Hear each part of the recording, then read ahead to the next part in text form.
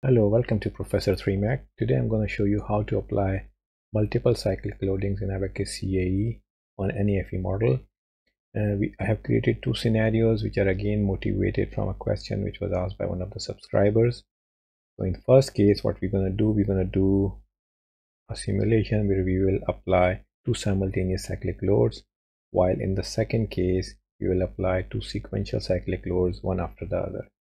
How it looks like is in terms of pictures would something like this, that we will have, if you plot force and displacements as a function of time, so we call this as time, and at the same time we will apply first a force which could be any arbitrary cyclic load for certain time, let's say 1 second in this case, and we will also apply at the same time some displacement boundary condition which is also cyclic in nature, and this way we will do that. Ignore my writing because I'm using my mouse to write this through. In the second case, which is two sequential cyclic loads, we will apply cyclic load in sequentially. So firstly we will start with a force control test, and we will apply a cyclic load for 1 second, and as soon as this will finish we will stop the force or remove the force boundary conditions or loading, and we will apply a displacement boundary condition which will again be any arbitrary cyclic loading for another 1 second. This means the total time will be 2 seconds. So I hope you will be interested in this and will learn something from it. Again, this way you can also apply multiple cyclic loading as well, whether it's simultaneous or sequential. So see you on the other side in ABAQUS CAE. Okay, let's go ahead with the first example, simultaneous cyclic loads, and I will start with creating a part first. So I'll call it part 1 extrusion. I will keep everything 3D. I can try 2D as well, but it doesn't make any difference. So let's start with 0 0. I'll make a cube of, let's say 1 by 1, or let's say 10 by 10. So this is this, and then press continue, and then we will give another depth of 10. So we have dimensions of the cube as 10 by 10 by 10. Now we're going to fix it from one side, any arbitrary side. Maybe we will apply this force boundary conditions which are cyclic in nature on this side, and we will apply displacement boundary condition on this. I'm not going to run the simulation, I will just show you how you can do it. Second step in all these ABAQUS CAE modeling approach is we need to create a material model. So we will say create material 1. Let's assume we are doing static analysis, so we don't need to define density, but we will keep everything elastic. So we will go elastic, and now we have to define Young's modulus. So let's use some properties of steel. 210 gigapascals, 4.33 as Poisson's ratio. If you want to define plasticity, you can define it through this. Again, there are so many videos on the channel on plasticity and also for damage models. Okay, press OK. Now we will associate this material with this part. So we will create a section first, select the material with that section, and now we will assign this section to the part. And now ABAQUS knows that this is the part which is part 1, and it has been assigned the material which is material number 1. Next is assembly, and we will bring all the parts to assembly. In this case we only have one, so we will press instance part, select the part, and then press OK, and you will see we have a part here.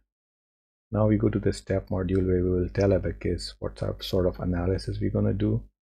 So in this case we're going to create a general step. You can also use explicit, but as I said before, for a static step you will be needing density because there is inertia involved there. So I will turn the non-linear geometric options on. In this case it doesn't matter, but I mean for large geometrical deformation it's easier to do that. I will say maximum number of increments to be 10,000, because if it reaches 200 then it will stop. So to avoid that thing, I'm just running that, and I will say okay. Start with a smaller time increment, but then the maximum could be 4.1.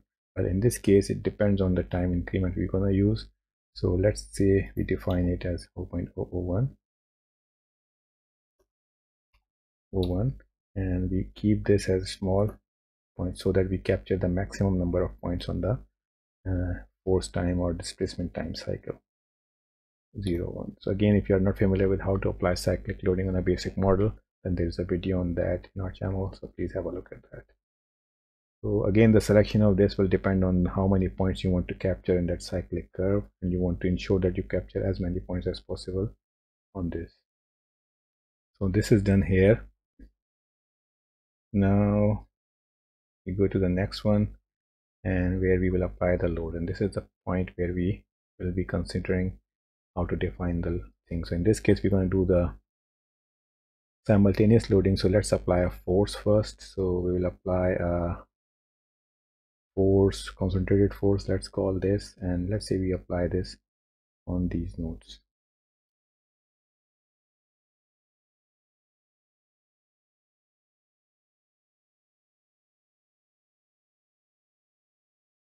Difficult to see, but when it becomes red, it means selected. And then we apply displacement force of in y direction, let's call it 10 newtons or whatever. If this is in millimeter, then this should be in newtons, and all the other units should be in newton per millimeter square. You can apply as ramp, or you can apply as cyclic loading. In this case, we're going to go with the tabular option. You can apply sinusoidal, periodic, etc. Again, you can look at ABAQUS documentation, or again, there are videos on our channel on this.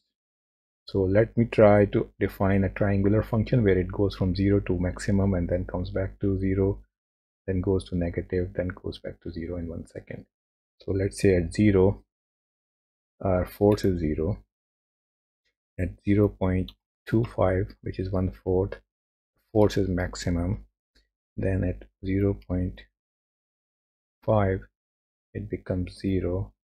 Then 0.75, it becomes -1, which is compression side, and then 1, it becomes again 0. So you can see it's a kind of a triangle function which goes from 0 to a maximum, then comes back to 0, then goes to negative, and then goes back to 0 again. So this is for the total time here.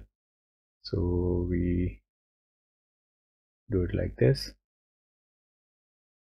and we will select that amplitude here,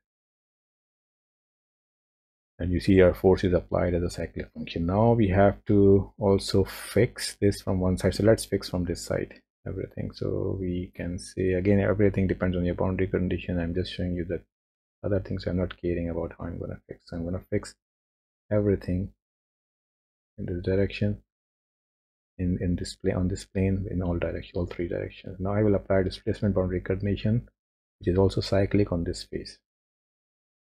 So displacements, we'll select displacement. I will select this edge or this surface, and I can bring it on this side here. And then I will apply a displacement in the x direction. So I will pull in this direction and then push as well. So u1, I give a value of, let's say, 1 millimeters, and again I will define a time, the tabular form, which should be from 0. Now we will apply a displacement boundary condition. So let's start with 0 as well. Then at 0.25, it should become 1, and then maybe 0.5, it becomes 0, then 0.75. I'm using the same triangular function, but you can use any arbitrary function here and it should work. And at 1 should be 0. And since these, you see, these are the spacing, so we try to capture as many points between these transitions. So from this to this, this to this, and if you remember, I have defined 0.01 as a maximum time increment, so it is below this one, so it can be, we should be able to capture that. Now in this case we are applying amplitude 2, because amplitude 1 and 2 can be different. In this case we are using the same. So now we have a displacement which is also acting there. That's it. You need to just mash it and run it, and both the things will be applied simultaneously. Okay, now if you want to do the same for incremental one or sequential one, then what you can do, you can still keep this thing as the same, where you have amplitude function as this, and then what you can do is you can, once it is reached to 0, then we can basically change the amplitude function for this one. And what we can do here is we go here, well, we can do this way, that you can create another step, and where there is no force, while you will have displacement applied there in a sequential manner, or you can do it in the same step. So in this case, I'm trying to do it in the same step. So I'll go to the amplitude manager, and I will edit the manager, and I will say, okay, from 0 to 0 it is 0, and then I will add another line here. Oops, sorry, this okay, that's fine. So I will say until 1 it is 0, because I don't want any displacement there, and then at 1.25 it can be 1. So now what will happen, as you see, for the initial time increment from 0 to 1, the displacement has no value, but in this case what can happen is your displacement is fixed, but after that you will have this thing there as well. So this is one way of doing it as well. Now you see, I mean, your time is okay, this has to be 1.5, then this should be 1.75, and this should be 2, only then it's going to work. So now it's applied, but the only limitation here, as you see, is your displacement is fixed, so that may cause some problems. So what else you can do is, instead of defining this like this, you can just delete the displacement for the time being, and force is fine. For the first step, you go to the step and you create another step, and you will call it step 2, and it's the same step as before. And again, we will use a similar sort of approach as we did it for the previous step. More elements, more increments.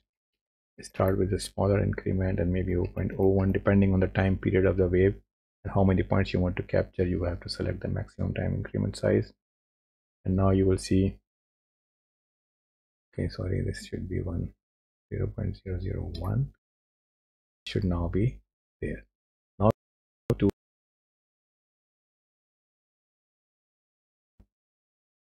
we have force, which is propagated.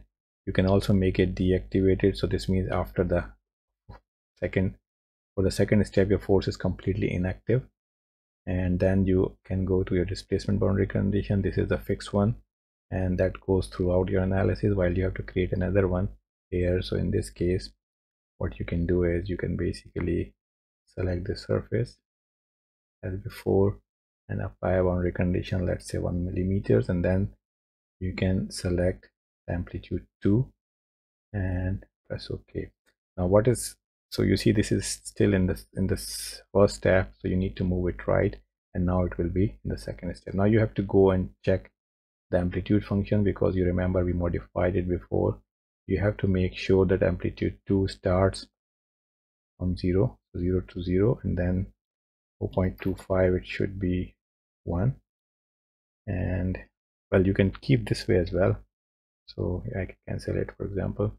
So there are two ways around it. If I have changed it, so you see 1.25 onwards starts to go up and then down, cyclic loading. So if you select here total time of the simulation, then step 1 was 1 second. So when it comes to 1.1, 1.2, then your displacement will be activated. You just need to select this, and now it should work. So now your everything in this displacement, which is amplitude 2, is associated with this amplitude 2, which is total time. Or if you don't want to change this, then you can change it to step time, but then you have to change it to the same as what you did for the previous amplitude function. So it should become 0.25, and that should be 1, then 0.5, and then it should be 0, and 0.75, then it should be -1, then 1.0, and it should be back to 0, and then you can delete the rest of the rows which are not needed here. And so now your is based on the step time, which is the step 2 time. If you change it to total time, then it will take the total time from the initial until this point. So I have showed you both ways how you can do it sequentially. And then if you have multiple loads, you can have more steps. And in this case, you can see it's more flexible because your force, which is not this one, but the force which was required to be removed as per the question from the subscriber, then you can see it's inactive. So you run it for 1 second and your amplitude is active, your force is active, and then it becomes inactive. For the step 2, when step 2 starts, then it basically goes and sees that okay, there is a displacement boundary condition with amplitude 2 which follows this path. So I hope this makes sense. If you have any questions, then please get back to me and I will try my best to answer these questions. Thank you, and see you next time in the next interesting video. Bye.